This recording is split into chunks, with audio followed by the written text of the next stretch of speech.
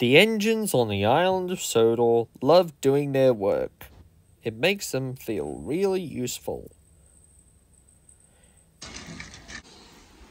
They like to be responsible, reliable, and really useful too.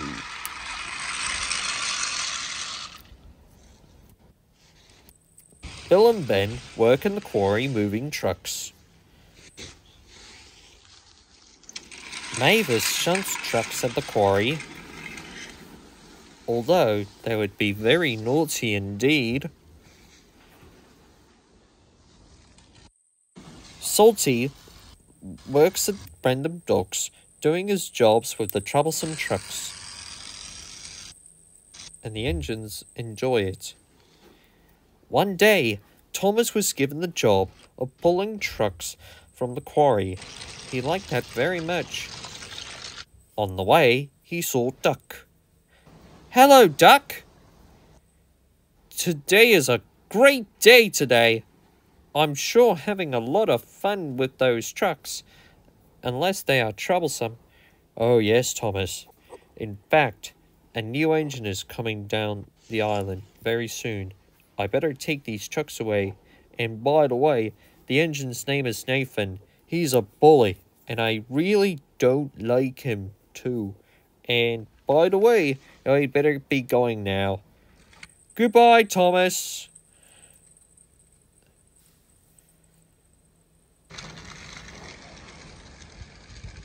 "Well, good luck, Duck. Well, I have a lot of work to do." Thomas was making good time as he puffed down the track. Just ahead, he saw Harvey. "Hello, Harvey." But Harvey was clearing a broken tree branch from the line and back to where it was. "I say, Harvey, you're doing really good. Say, everything is so good."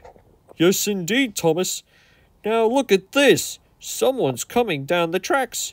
I think he will know what to do next, I guess."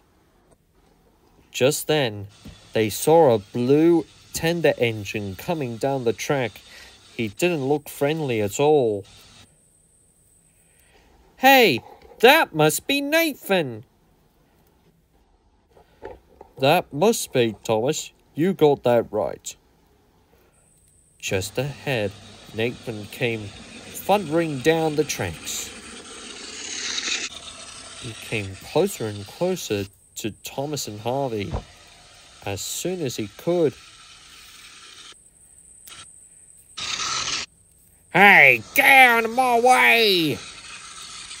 And Nathan bumped into Thomas so hard. "What was that?"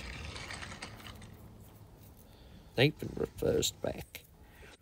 "That's what I do. I treat engines like this and younger engines sometimes. Sometimes they are too scared for me."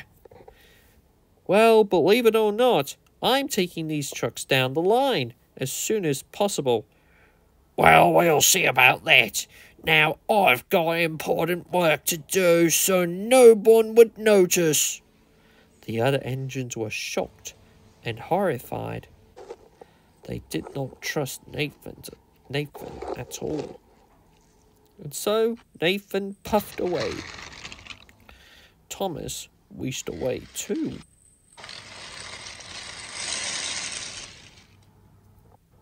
Thomas was making good spirits as he shunted the trucks back to the yard. "This is hard work." And then, the next day, Thomas was so excited when Nathan bumped into him again. "Oh my!"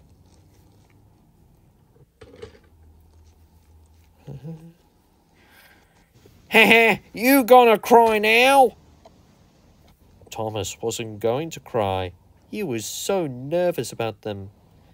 Ahem! It was Gordon, Henry, and James. They had to stand up for Thomas. "Nathan, What is the meaning of this? Why did you bump Thomas so many times? You must leave him alone. We are big engines, and you are nothing but trouble. Gordon's right. You know, Nathan, when you bump engines hard, they get so nervous. And that's what you get one of these days. Yes, when the Fat Controller hears this, he might tell you off when you cause a lot of trouble, I guess. That's what we have to say to him.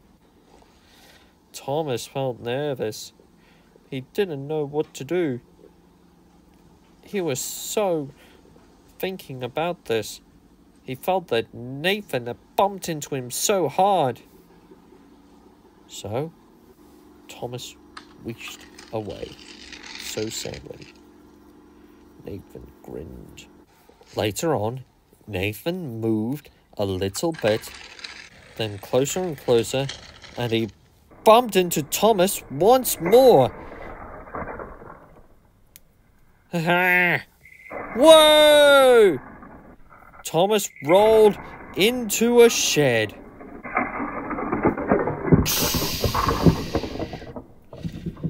Ow! He did that on purpose. Oh my gosh, this is so disappointing. I guess I'll have to speak to the Fat Controller about this. Ha ha ha! That's what you know, Thomas. Maybe next time I would push you into the sea. That evening, Thomas spoke to the Fat Controller all about Nathan. He pushed me into the back of the shed. I wasn't damaged, but the crane put me back on the rails. Oh my. Sir, it really wasn't my fault. I know, Thomas. And so does everyone else. But you really know that I will be talking to Nathan first thing tomorrow. And after that, I will send him packing. And I'll send him back to his original railway where he belonged. Oh, thank you, sir. That would be delightful. I could never appreciate that.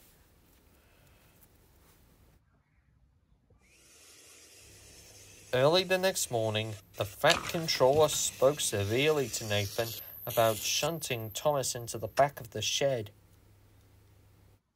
And after that, he sent him home in disgrace. Nathan was glad to be going back to his original railway where he belonged. Oh my gosh, it serves me right for pushing him into the shed.